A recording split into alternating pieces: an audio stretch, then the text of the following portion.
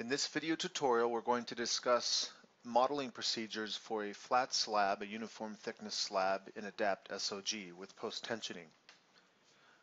We'll go ahead and in our splash screen, we're going to select the option for SOG.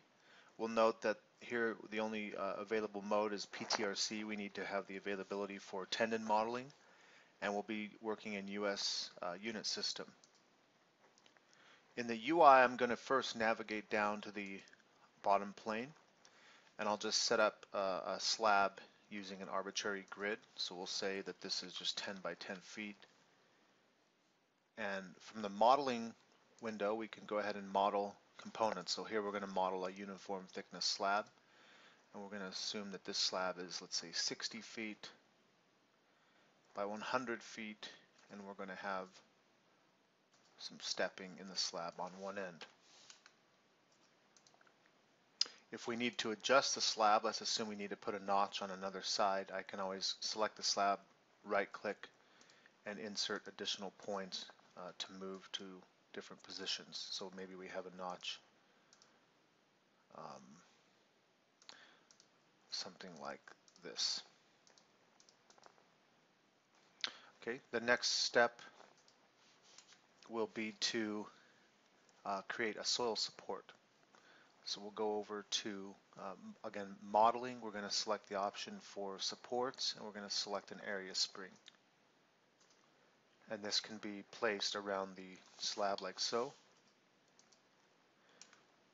Okay, we're going to go back and adjust this after we model and just check the model for validation. We'll go back and adjust this for the center lift condition, but for now we'll leave it in this position. The next thing we'll do is add post-tensioning. So we're going to assume for this slab we're going to change the thickness. I'll double click on the slab, and we're going to say that this is a 5-inch thick slab. Under criteria, we'll change the concrete if needed. Here this is 4,000 psi concrete. I'll leave that as is. For pre-stressing, we can set up our pre-stressing defaults for the material shown here. We're going to be using 1/2-inch diameter unbonded cables, and we'll say OK. We'll leave that alone. I'll go over to tendon, and I'm going to start modeling the post-tensioning. So we'll go ahead and add a cable, and I'll add one on this edge. So I'll use the snap tools, and we're going to snap from point to point. You'll notice that this actually snapped outside of the slab, so I'll backspace and make sure I select the proper point, and then I can press enter to close. And you can see that if we double click on this tendon, we can open the properties. We're modeling this just as a straight line, no swerving in plane. The area is 0.153. The number of strands we're going to say is 1 tendon per line, so we could double it, triple it, however many we want here, but for a slab on ground we typically just model each individual tendon. We can assume an effective force. This force might actually be dropped down a bit to account for any friction loss due to the interaction with the soil, which the program doesn't capture. So you may want to adjust the effective force. You could also model the calculated force and have the program directly calculate the friction loss due to the tendon shape inside of the concrete. So another way to mimic the loss due to the friction interaction with the soil would be to adjust the stressing here, or you could also adjust the force given. This is the jacking stress or stress given. So we'll use the effective force method. And then the shape of the cable by default is a reverse parabola. I'll change this to straight, and it's anchored at 2.5 and 2.5. Okay, and we'll go ahead and copy this over. So I'm going to use the modify ribbon to copy. We're going to select copy, and I'm going to model these. I'm going to model a tendon at enough spacing to provide the pre-compression in the slab that I want. So sometimes we just have prescriptive spacing requirements, but we're going to at least check to make sure that this feeds enough pre-compression into the slab. So we'll assume the tendons we modeled every 3 feet. If we take the 3 feet, 36 inches times the depth of the slab 5, and let's assume my target pre-compression for the slab is 75 psi, that's going to require a force of 13.5 kips. So technically we could model, right now our tendon is set to 26.7 kips per line. We could space these tendons every 6 feet to get the 75 psi pre-compression in the slab. We're going to go ahead and just use the 3 feet because we're going to use that assuming that we need it to control, let's say, flexural stress rather than just meet the pre-compression requirement. So we'll go ahead and say we're going to space this every 3 feet in the positive X direction, and I'll enter 35 tendons, and I'll go ahead and copy those. Okay, now some of these need to stretch, so we can take these tendons here, and under the tendon toolbar I can trim and extend tendons. But the dimension to trim has to be set to a much greater height, so I can go over to tendon settings, and this distance we're going to say, let's just say it's 30 feet.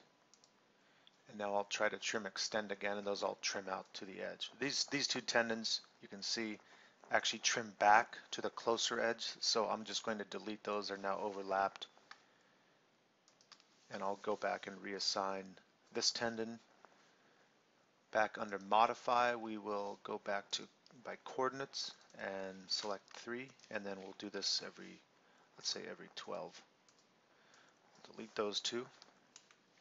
And you can see, because I have the trim set to 30 feet, it automatically trims back to the slab edge. That's a pretty high trim tolerance. I would go back and reset that to something more reasonable after you've modeled the cables. Okay, so we have our tendons every 3 feet in this direction. I'm going to go ahead and save this.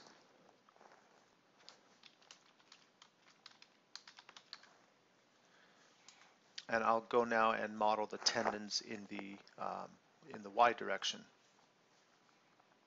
So I'll add a tendon. Again, by default, when I add a new tendon, it will be a reverse parabola, and I'll have to change the properties again to a straight shape. Once I've set the properties, I can now copy that tendon vertically. So if I go back and change my tendon settings, I'll change this back to, let's do 25 feet. These steps here, we're going to assume once we get beyond here, beyond that edge, this is more than, that's actually more than 25. So let's change it to 40 feet, see if that works for us. So we'll copy that. I'll go to modify, and we're going to use a positive Y direction. And we'll say that this is 30 copies. And you can see by manipulating the trim, you easily get the tendons in the slab in the model. Otherwise, you can post trim and extend tendons like we had done the first iteration when we had checked that. We're going to now jump over to loading. We have all of our tendons in our slab. If we rotate this to like a 3D view, you can see we have a few quick access viewing states down on the bottom. You can also go to home, and in home we can use the option maybe to rotate the slab. This would allow us to rotate and view the slab. We could go to visibility under render model, and this is also a nice view to check just to see and confirm geometry. So we could go to a wireframe, for example, and I'll scale the slab vertically by a factor of 5, and you can see this is now the PT layout in the slab.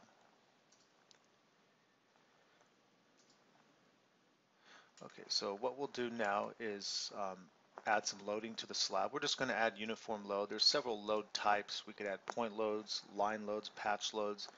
We can also use wizards.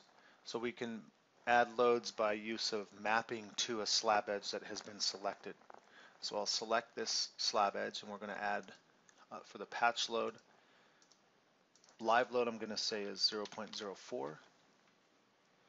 And then for my line load, I'm going to say that my line load is a dead load, and there's 500 pounds per foot on the perimeter.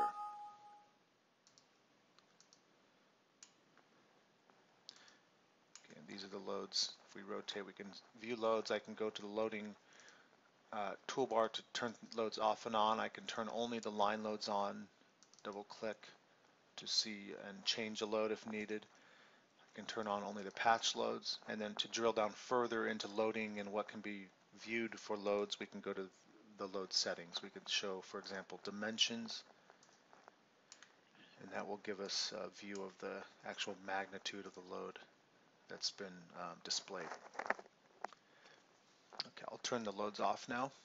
And before we start manipulating the soil support for the center lift condition, we're going to just mesh and analyze and make sure this thing runs as is. So we'll go to analysis. I'm going to mesh the slab, and I'll just use a simplified approach to mesh.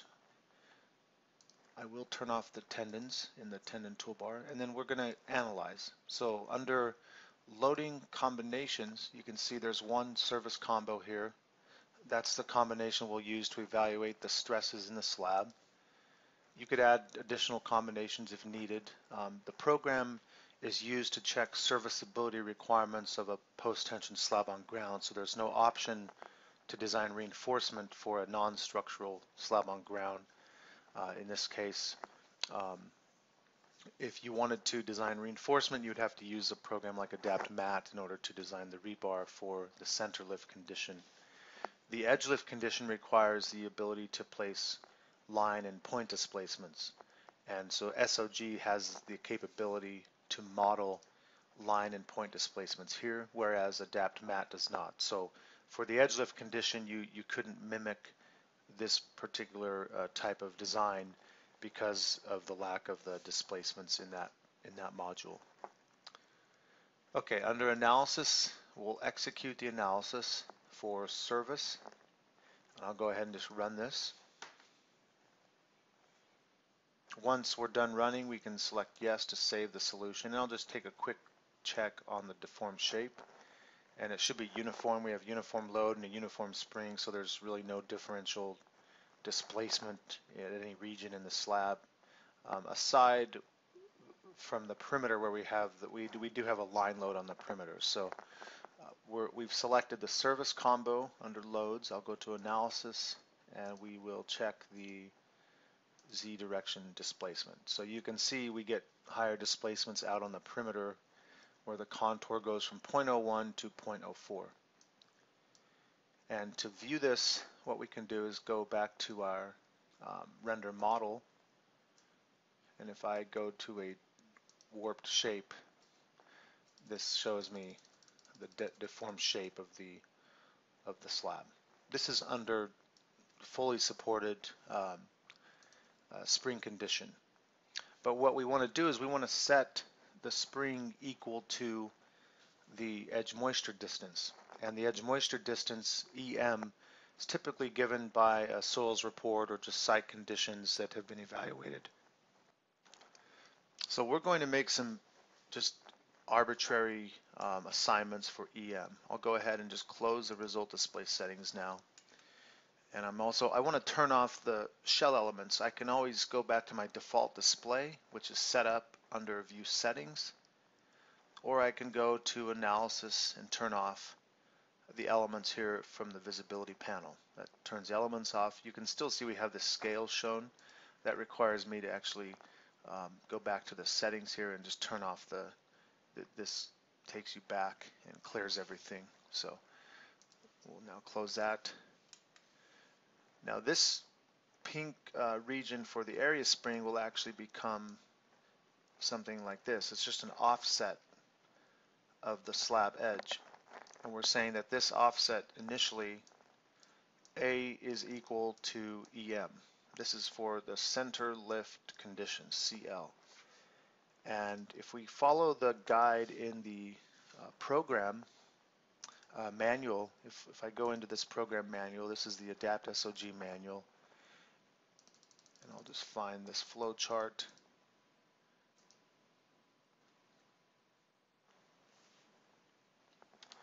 Here we have our flow chart here on page 23 of the manual, and we're going to first set A equal to EM. In our case, we're going to assume EM equals 5 feet. So we need somehow a way to model that soil support at 5 feet in the program. We'll come back into this interface, and because we have a non-rectangular or non-square slab, this becomes a little more time-consuming in terms of how we can do this, but it requires the use of construction tools, construction lines. So I'll create a construction line. You could also import a CAD file that allows you to more rapidly import, let's say, multiple offsets of the soil spring. So I could take this shape and then offset it in AutoCAD and then import that back into ADAPT so I can just trace over. Here I'm just using construction lines, and I'll set these up. Okay, and I'm going to offset these. So I'll offset this one, and we're going to go ahead under Modify. This is going to be -5 feet. We'll say Move. I'll take this one and this one. And this will be +5 feet.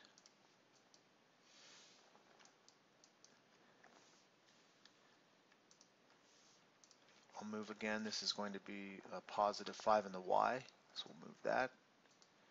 And then finally we have the last edge that moves to the -X direction.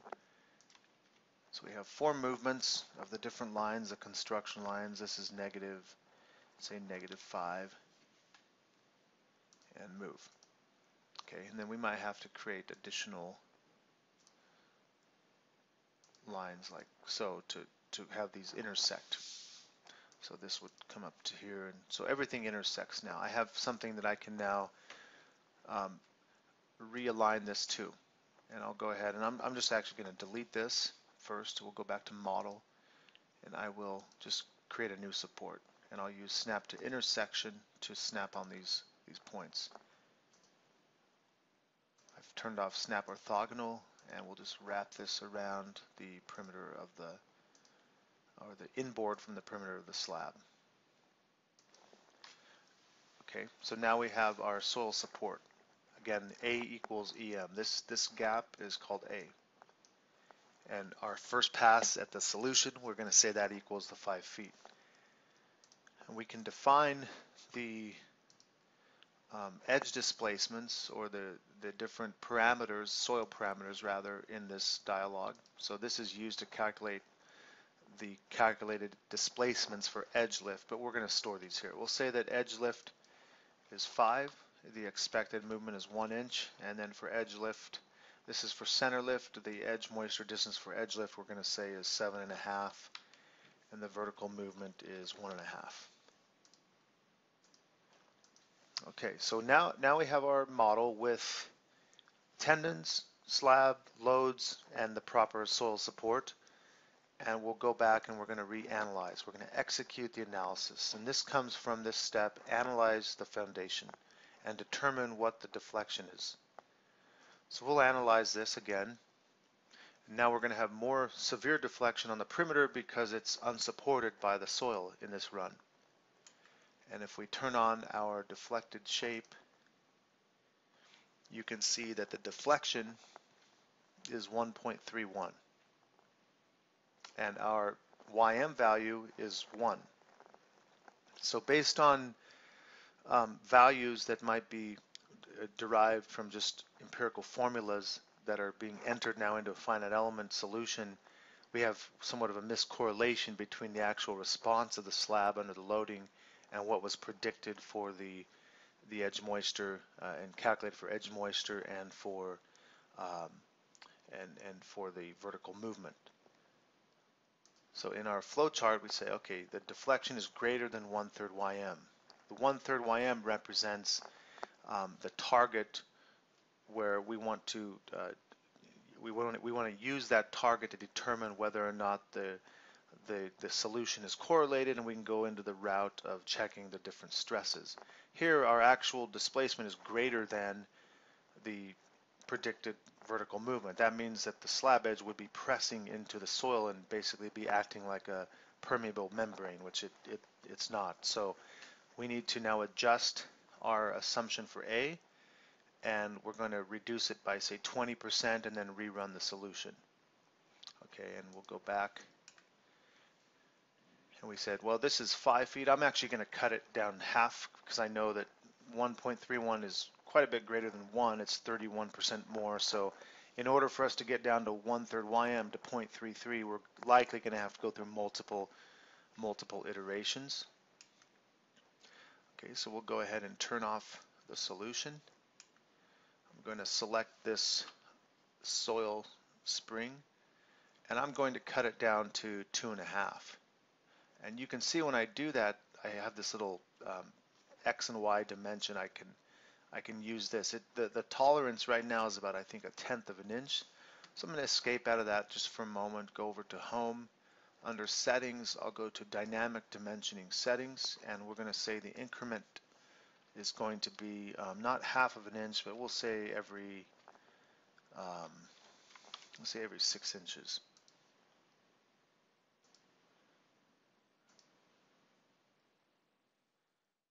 Okay, so we want to move this, and I'll just kind of do a rough estimate. I don't want to have to reposition these lines. We could, that would be the more proper way to do it, but we'll just kind of use our belt and suspenders approach and move these down to 2.5 inches here.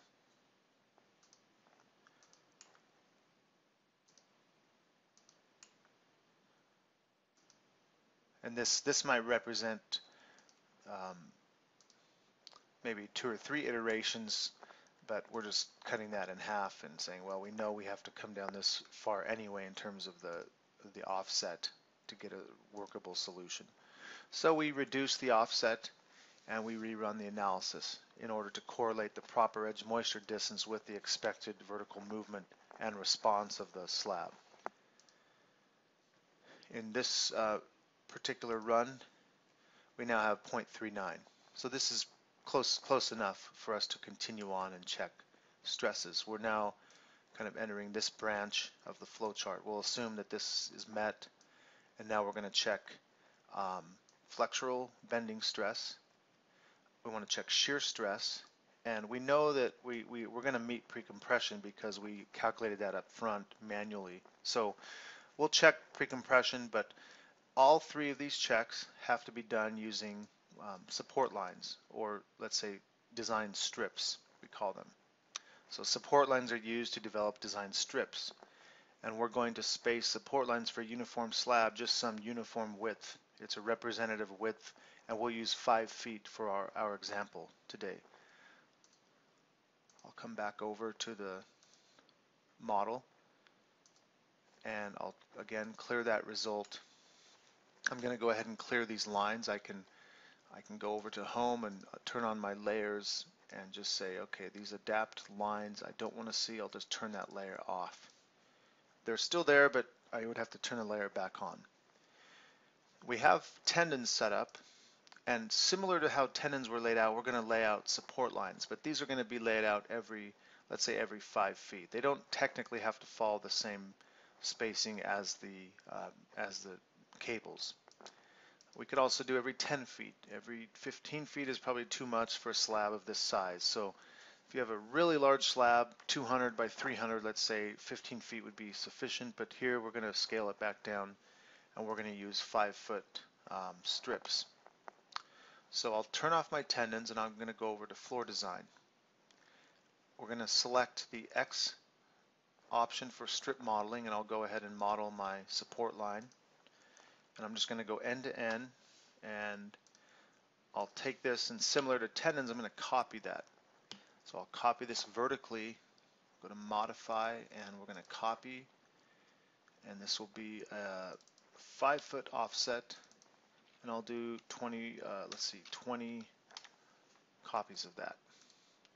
And that was just a guess. I'll just delete out these other points. I can't even remember how wide the slab is or the overall dimensions. We'll now take these, and unlike tendons, I can't really trim and extend automatically, but I can turn on perpendicular and just stretch these out to my edges. So this is easy enough. We'll readjust the length of the support line.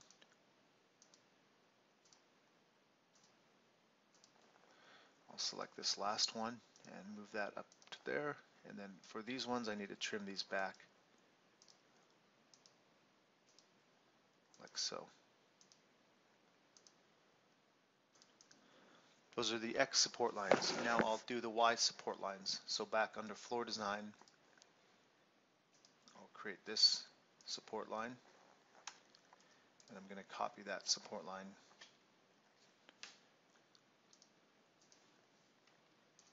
This will be every 5 feet. Here we'll say 35 copies. And you'll notice I copied that in the wrong direction. So we'll delete that. Should have been in the positive. Try that again. In this direction. 5 feet in the y, X direction, positive. That's following this global convention for the X and Y axes. And then we'll say this is 35. Okay, we'll delete out those we don't need. And then again we have to readjust the position of the support lines. You could manually enter all of these if you want. We don't have to copy them, but usually it's a little bit faster to just copy the lines and then adjust them as needed. So we'll finish these last 3 support lines, and then we'll be done with our support line modeling. Now the support lines, if we double click on these, we have properties that are related to the support line. First, the support line direction. So support lines cannot intersect if they're labeled the same direction. In other words, I couldn't model all of the support lines in this model as X because you would have intersecting lines. So we've added one group as X, one group as Y. It's a two-way slab essentially, and we're checking the strips in either direction. Secondly, we'll go to design. These are being designed and evaluated really as two-way slabs in the sense of the stress allowable, and that's defined in the criteria. We'll show that here in a moment. Design section options. The distance between 2 points is defined as a span, so here we have maximum number of design sections per span set to 12. This is too coarse for how we modeled the support lines, so we're going to change this, and we're going to say we're going to use 40 section cuts per span. Essentially, each line will be split into 40 design cuts. And I'll go ahead and now under the floor design we're going to generate the design sections, and this generates the design cuts, and you can see the program is showing design cuts for both directions, but you'll notice this is the only design strip that actually was changed to 40. Everything else remained at its default of 12. So we need to make sure if we ever change multiple items at the same time, I can select all of my support lines. I'll go to Modify, Selection, and under Support Line I'm going to change the maximum number here to 40. That changes all of them, and I'll regenerate the strips here. Okay, we're going to use the Strip Results Visibility panel over here to control the visibility display of the strips. So I'll turn off all directions, X and Y, turn on all directions, and I can turn on X, turn on Y. So each one of these now support lines is converted into a design strip based on half the distance to the next adjacent support line in terms of how it develops the tributary region. And after we've modeled the support lines, I can design the sections. This allows us to check things like flexural stress, shear stress, and precompression. So each of the different sections is now uniquely designed. Once the section is designed, we can now review results graphically. So the first thing we want to check is the precompression. I'll go and under loads, we're going to look at service. I'm going to select the display option and then set my minimum precompression to 75. Okay, and if we go back to analyze or analysis under design sections, stresses, we can check P over A. And clearly, everything that's shown as green, which is all of the sections, they all pass for pre-compression. This is based on the FEM result versus a non-FEM based result, which is the number of tendons cutting through the strip, and that's this result. So this looks more uniform because it's not subject to any axial restraint in the plane of the slab. You can see we have some differences. We have kind of a pattern forming. We have a support line here, and every third support line is low. And all that means is that the spacing of tendons, you get kind of a tendon, there's also one hair on the edge, you get more tendons being contributed to this strip and this strip versus this strip. So the repetitive pattern of the tendons just falls such that two of the strips get more tendons cutting through it than the third strip. So that will happen if you have this option for pre-compression number of tendons being used, because it's all based on the number of tendons cutting through a design strip. If we were to turn on the tendons and overlay that, here we can see like this section cut right here has 2 tendons, this one has 2, this one actually only has 1 because of the pattern. This skips over this edge of the support line, and that kind of repeats itself. That's okay, we can always rely on the FEM. This is not subject to the position of the tendon. It's subject to what's the pre-compression, what's the axial load in the slab due to the post-tensioning. If we go back to the results here and I turn on the numerical display, we're going to be able to see all of our values along the strips. So you can see the pre-compression in this slab is up around 150. And that was, apparent when we had first entered the model. We said, okay, we could really space these tendons at 6 feet and get the right, pre-compression, but we chose to limit it to 3 feet. If we want to flip directions, we can always flip the direction now to this side, and we can see the pre-compression in the X direction. So pre-compression for this slab is met. I also want to check flexural stress. Here's actually a couple of sections, I didn't see these, that are not passing pre-compression. So if we turn on the tendons, we have a tendon actually that stops right there. That tendon needs to move out to there.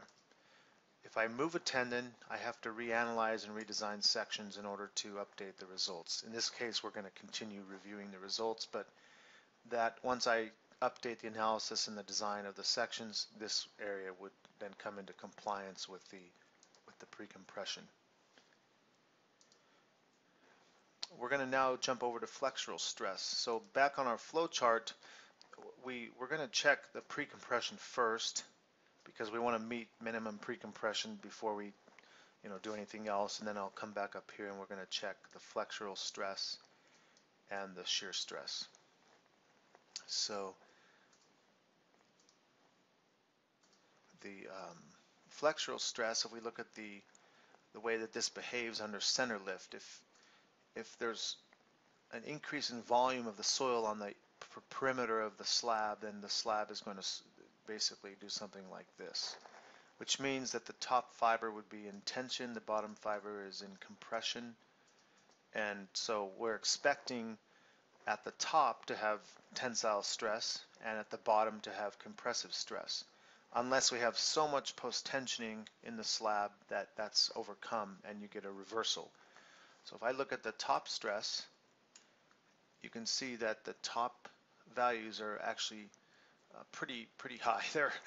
These are all in compression. Okay, this is the top flexural stress. The bottom stress is also in compression. So in this case, if I was to look at one of these design cuts, all of these cuts are actually fully pre-compressed. And we'll try to illustrate this. If I look at a design cut and I have, let's say, a situation, typically when we bend this piece of concrete, again, we get tension in the top, compression. If I take a cut through there, we might get a stress distribution that looks like this. This is compression, this is tension. This is purely based on the flexural component. And then we add in, let's say, the P over A. And the P over A, we have something that looks like this. This is all compression. And so this, if we add this up, you know, that we might have something that looks like this. We have a tiny bit of tension and a lot of compression. In our case, we start off with something that is already fully pre-compressed potentially. So in our case, we might actually get something that we have very little tension due to the bending component, and maybe this line is actually, you know, here. Maybe it's actually out here like so. When you add in the pre-compression, you get a trapezoidal shape like this. So this is in compression, that's less compression than the bottom fiber. That's what's happening in our slab. So in essence, it works because the slab is fully pre-compressed. There is no tension. The allowable tension stress is under criteria. And if we go over here to allowable stresses, you can see that the allowable is based on 6 times square root of F prime C.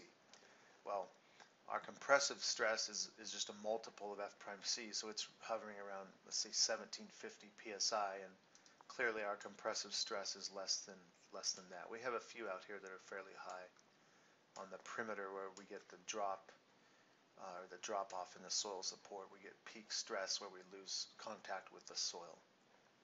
And if I go back to floor design and just go to the next direction, the Y direction, we get similar behavior. The bottom stress is in compression, as is the top for the most part. In this direction, it's a little bit different. We actually get tension out here. You can see this positive. There's a reversal. There's an inflection point in the stress. So here we're getting some tension, in the other direction we're not. This tension, however, is less than 6 square root of F prime C, and that value for this slab, that target is 379 psi. So all of these tensile stresses are less than allowable. Therefore, the program flags the section as green. If it was out of bounds, if it was greater than that, then we would have to make manipulation. We would have to do something to bring the stress back into compliance, and that might mean we have to thicken the slab. It might mean we have to add more post-tensioning to the slab, or do something else, increase the allowable stress, something that brings us into compliance with the design criteria and parameters for the design of the slab. Okay, lastly, we can check shear stress. Now, shear stress is not checked through this dialog. We have to go up to what's called builder sum. And I'll open and launch builder sum, and this lists all of our support lines. So in each support line, if we click on this and go to the stress diagram, we can see in this stress diagram, we can check average stress, that's pre-compression, top and bottom stresses, that's what we showed earlier on the graphs for flexural stress, and then finally shear stress. So the shear allowable, this line, is dictated by an allowable stress formula that's based in that dialog we looked at earlier for allowable stresses. The green is the actual diagram, and we can go through and check these individually. Another way of doing a uniform slab, we know that every cut in our slab is 5 inches deep, and all the cuts are also 5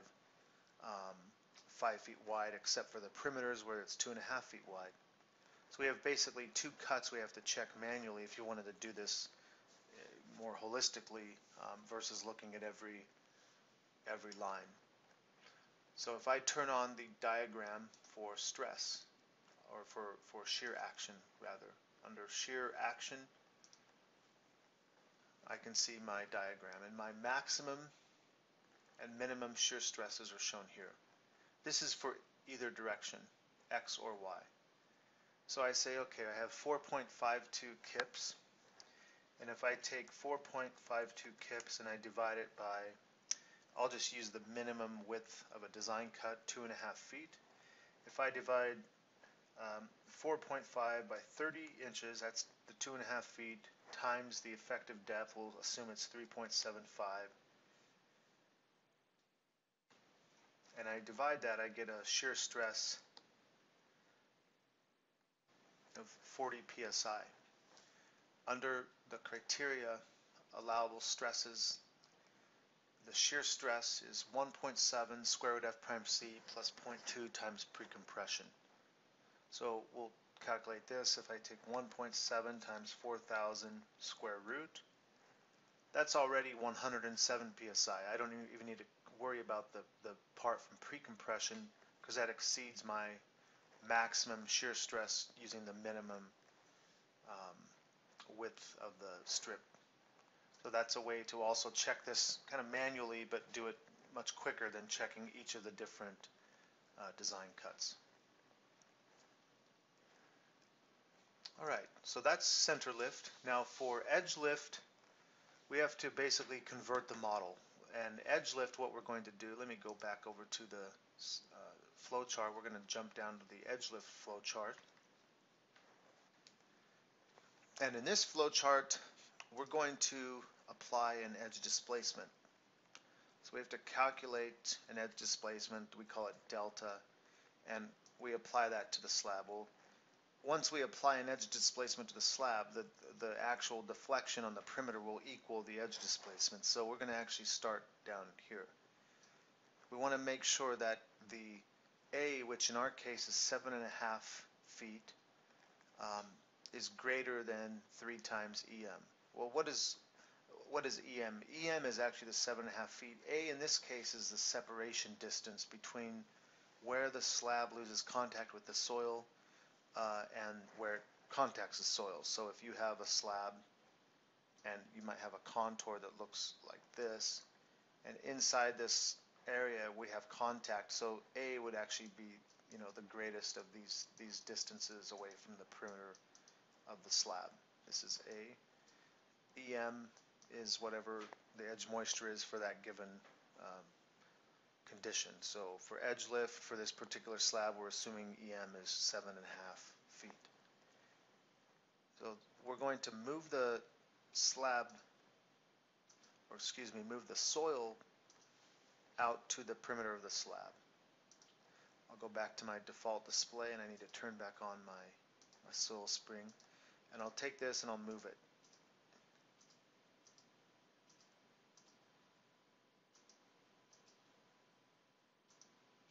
Okay, so we move this out to the edge of the slab.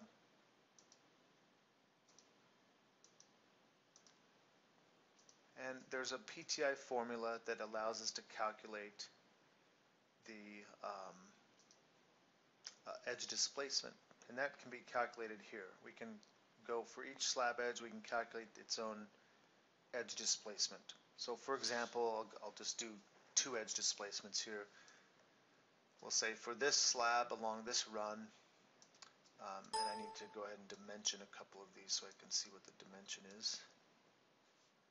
Go to home, and I'm going to add a dimension from there to there, and then I'll add this one.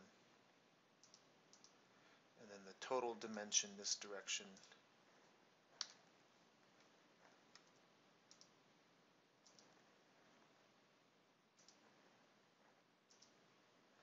is 60 feet.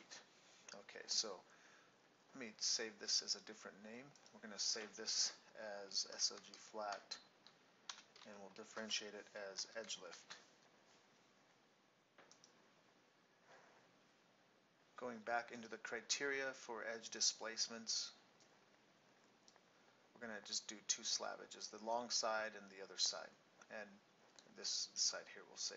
Now each one of these technically would have its own value calculated. I'll just show you, assuming that we're doing this, and let's say this is its own edge displacement. So the slab with uniform thickness, slab length normal to the edge is actually 60 feet.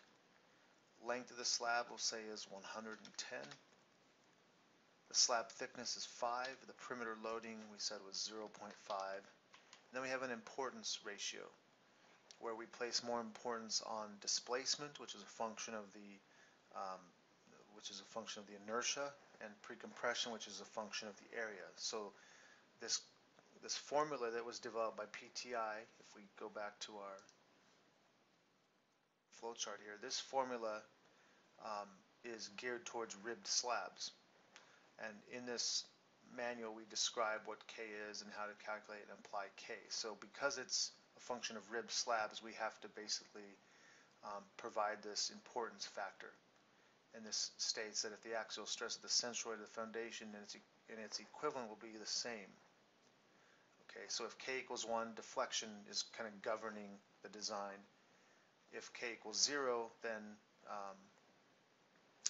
stress kind of governs the design. And we know that deflection doesn't govern, so we're going to set this equal to 0. I'll calculate.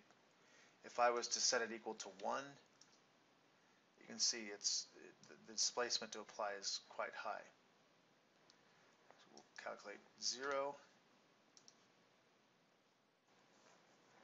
And by the way, if we put help here, or select help, this also dictates and tells you kind of what dictates for each of the different governing conditions. Moment of inertia governs versus precompression. So we'll use a displacement of 2.68 inches for this slab edge. That's the top slab edge, and then slab edge 1 is going to be this slab edge here. So normal to that slab edge we'll say is 110, and then this might be 60. Again, we have thickness of 5, 0.5, and importance ratio we say is 0. So this is 3.5 on this edge, and we're going to say 2.5 on the other edge. Okay, that's what's calculated. If you were to calculate these per this equation here, then this is what you would end up with. But this equation has spacing of interior stiffening beams. Again, it's relative to a ribbed slab, not a uniform thickness slab. So we have to recalibrate it to uniform thickness based on the K factor. I'll go now to model displacements. We're going to do line displacements, and I'll go to properties of the displacement. We'll use a displacement here. This is going to be negative 2.5.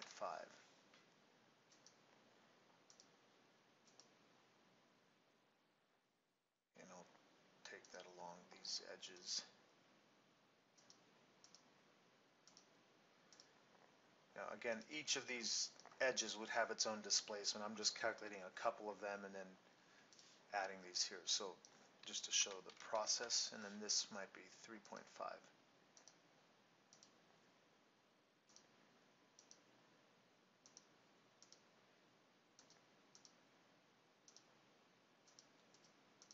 Once I've entered the displacements, we're going to reanalyze. I'm going to remesh the slab,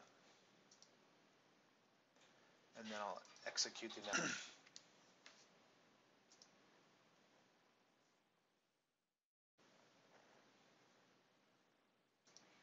And we're going to now check the separation distance. So if I go back to my top view, I'll go back to default display and check my deformation. You can see this black line is actually where we have contact with the soil. So my target is 3 times EM. If I'm greater than 22.5 feet, 3 times 7.5, this distance, then we need to reduce the edge displacement by 20% and continue reducing like we did for center lift. And I can easily take dimensions. I can go ahead and just go from this point out to this point. That's 16 feet. From here over to here is 35 feet. So right away we have to reduce the edge displacement. Once we whittle that edge displacement down such that this gap is no more than 3 times EM per this spreadsheet here, or this flow chart, then we go back into the same process. We check flexural stress. We've already checked precompression. We know that that works, but we would check flexural stress, shear stress again, just like we did for center lift, using the exact same methodology where we design the cuts based on this solution. So now we have a situation where we're mimicking volume change at the perimeter of the slab. So the slab curls up.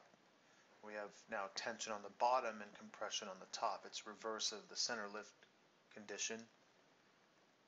And we'll assume that this is a correct solution, even though we would have a few more iterations.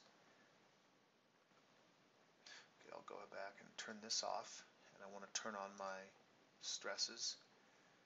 And I'll go down here to Design Sections, Stress, and I'm going to look at the bottom stress. And you can see there's several locations in the bottom where I don't meet the tensile stress. Now this is an invalid solution, but again, just showing the process, we would want to check the stresses. In this case, we have kind of peak stress out on the corners. And what that might be caused from is the fact that we're forcing a deformed state of a corner upward using these applied displacements. Well, in reality, as the volume changes at this location, that corner or joint might develop cracking to relieve, stress that's developed by the uplift of the slab. So you can't have this corner really deform the way that we're forcing it to under displacement. So to relieve that type of condition, what we would recommend the user do is take these edge displacements and we would pull them off the corner. Let's say that we pull these off by, let's say, 2 feet. I put them from point of the edge to point of the edge, but we'll pull them all off by 2 feet, so we leave a gap that allows the slab to be unrestrained at that position. And I would, again, take all of these and just model them with a 2-foot offset like so. And this is where we would pull those back to. So that is the process for an edge lift conversion from a center lift model. If you have more questions on modeling slabs on ground, please contact support@adaptsoft.com.